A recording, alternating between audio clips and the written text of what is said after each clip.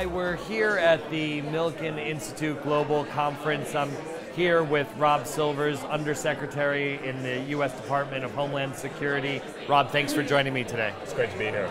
So, there's been a lot of talk about AI.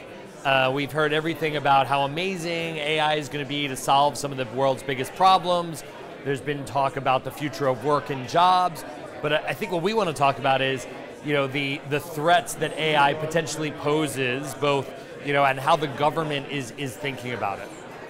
Well, I want to be clear. There are threats, there are risks, but this is a technology that we should be embracing, and we are embracing, even in our own operations in the U.S. government, to provide services to the American people. AI is going to cure incurable diseases. It's going to create incredible economic opportunities for people. And so we are all in on embracing this technology. But we have to recognize that, like any technological advancement, there are risks that come with it. And so what we're doing is we're developing very practical guidelines for companies that are moving AI into their core operations to make sure that they're getting the benefits from that, but are doing it in a safe and secure way that protects people. So, for example, you start moving AI into operations of the electric grid, hospital system, air traffic, mission critical stuff. You have to have some guardrails. And we've had safety guardrails in those kinds of fields for a long time, and we need to have it for AI. We're developing that. So November, right, Biden administration had the executive order putting out some of these guidelines. The guidelines are different than how the EU has dealt with regulating AI. Talk about sort of, the approach that the US is taking vis-a-vis Europe.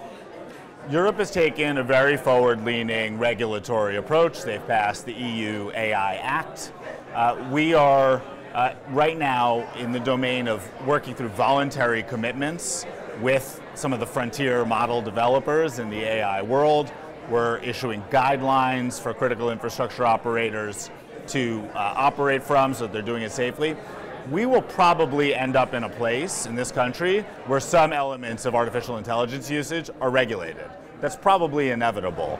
But we also need to be humble about what we know and what we don't know. We don't want to squash the innovation. We want to study it closely. We want to work together with industry to understand it so we can do things smartly.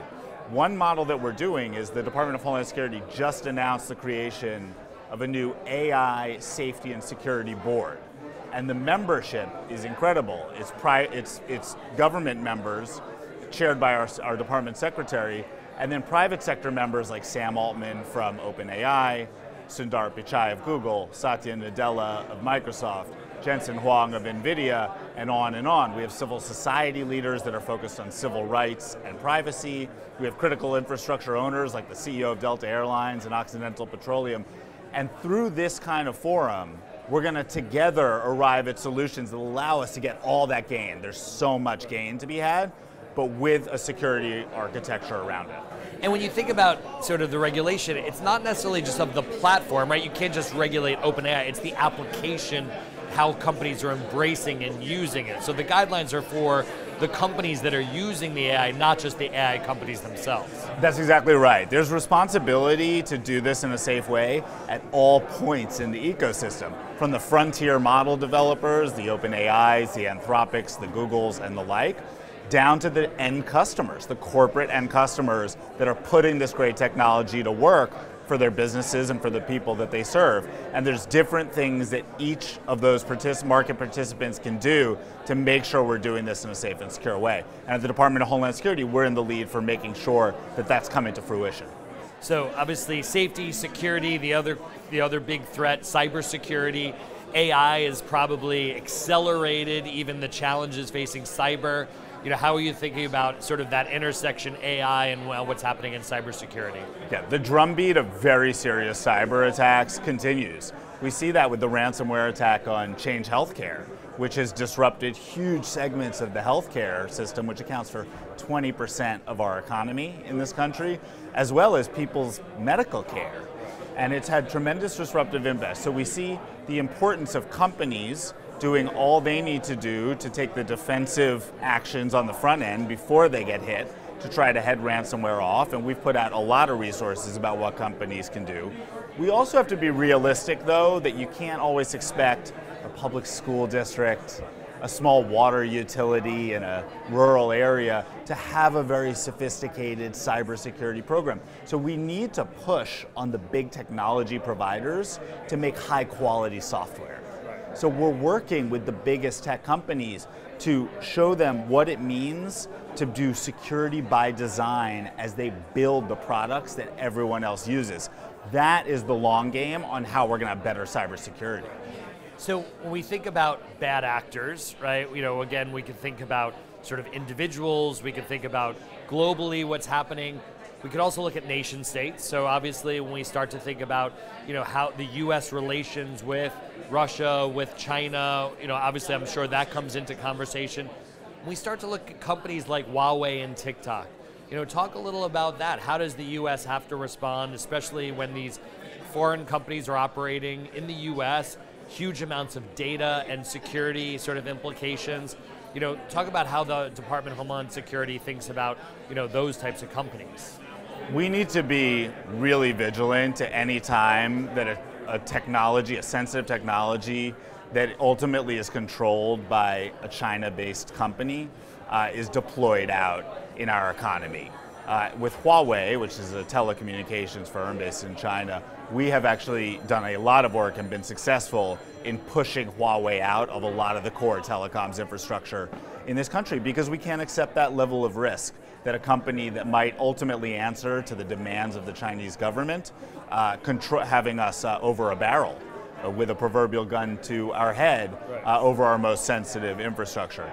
With respect to TikTok, obviously the popular social media app, our administration worked closely with Congress on recent legislation that passed bipartisan basis, and President Biden just signed it, to require TikTok, ByteDance to divest TikTok to a trusted buyer, like a US-based buyer, or face a ban in this country. And we think that's the right thing to do because you cannot have a company that is answerable to the Chinese government have access to all that personal data, our kids' data. I mean, think about the demographics that are using TikTok. Right. And you also can't have them owning what amounts to a propaganda machine, right? Think about who controls the algorithm of what content is pushed to the 150 million users of TikTok in the United States. And so we're very glad that Congress passed this legislation. President Biden just signed it into law. Great. So, we ask CEOs all the time, what keeps you up at night? You sit in government, get to see a lot of scary things. What keeps you up at night? Look, I sleep because I think that while we have a lot of threats out there, we also have a very strong security architecture in this country that is protecting the American people day to day. But listen, you have to have your antenna up when it comes to issues like ransomware. That can cripple a company instantaneously. You obviously have very concerning activity out of China, doing cyber intrusions into US critical infrastructure companies, seeming to be pre-positioning themselves in case there's some kind of conflict between the two countries so that they could disrupt essential service delivery. There's real threats out there. There's terrorist threats too, and that's a big part of what we do at our department. And since the October 7th attacks by Hamas, the terrorist group in Gaza, we are in a heightened threat environment, but we're working every single day to protect communities around the United States, to educate them, to equip them with funding to protect themselves by security cameras, grants to police departments around the country, offering protection to vulnerable communities like the American Jewish community and the like. And so that's something that we are very focused on too. Right. Well, Rob, thanks for joining me today. Terrific to be here.